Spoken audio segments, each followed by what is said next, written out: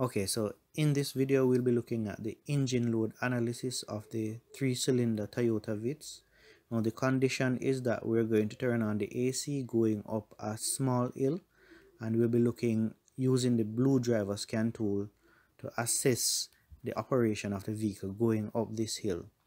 Now, first of all, the information that we collected from the blue driver shows us that the vehicle is going 5 miles per hour going up this hill, and this is a bit slow when you press the gas pedal to the limit, getting just 5 miles per hour.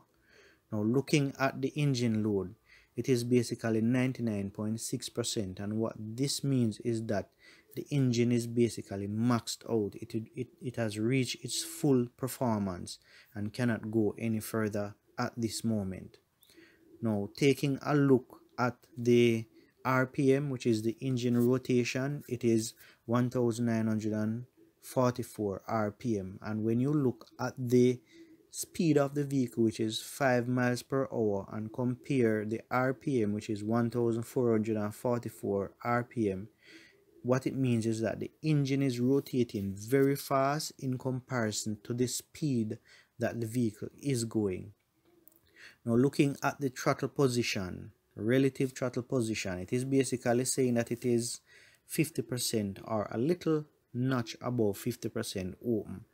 So even going at a speed of 5 miles per hour and a rotation of 1944 RPM, the throttle position does not really need to open fully than the 50%, because the vehicle is just going 5 miles per hour, and this is what helps to dictate the throttle position. Alright, so based on this information that we have collected on the blue driver scan tool, what is it saying about this vehicle? Now, first of all, you notice that the vehicle, whenever it has load, engine load, it is not going to be able to go very fast from rest, meaning that when the vehicle is just moving off, you're not able to push the vehicle as fast as you would want it to go when it is starting from rest, even if you flat the gas pedal.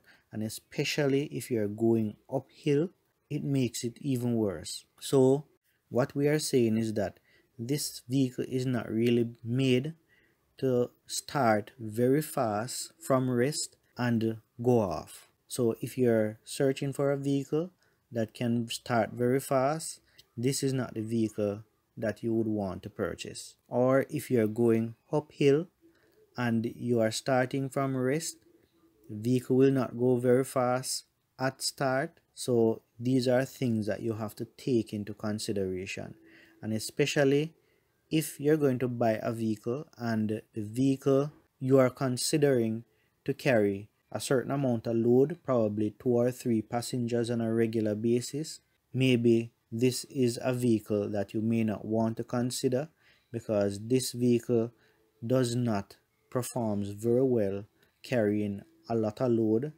all the time. If it is a situation where 2 persons or a person is going to drive this vehicle, well, this is a good situation for this vehicle. Now, for the type of driver that would want to have this vehicle, for example, female drivers, mainly they are the only ones driving and they do not pressure the vehicle much, so probably they are a good fit for this type of vehicle. And also for male drivers who are not really interested in carrying a lot of load and just casually driving from home to work and back home, probably this is a fit for them.